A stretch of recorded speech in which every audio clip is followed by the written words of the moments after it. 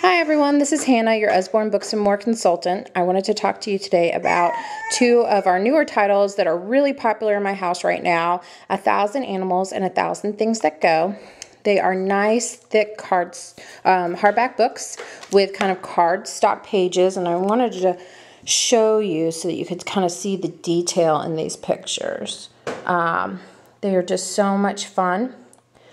And 1,000 Animals is exactly that, 1,000 animals. I love how detailed and pretty the pictures are.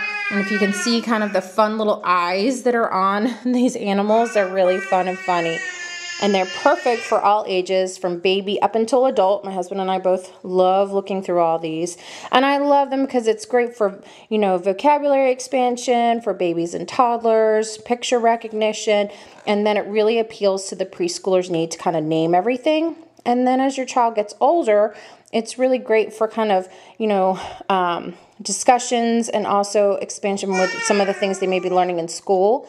It breaks animals up by region and area. So if you're learning about Australia or about Antarctica, you can kind of talk about the animals that you might find there in the desert.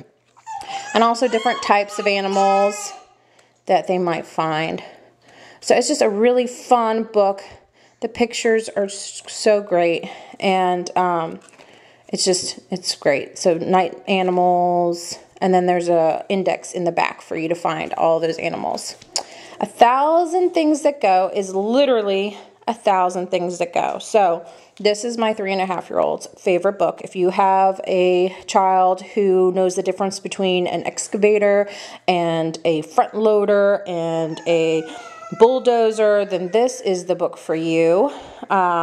It has just really great detailed pictures. This one is my son's favorite right now. It's the Dragon Boat. And it has all the vehicles.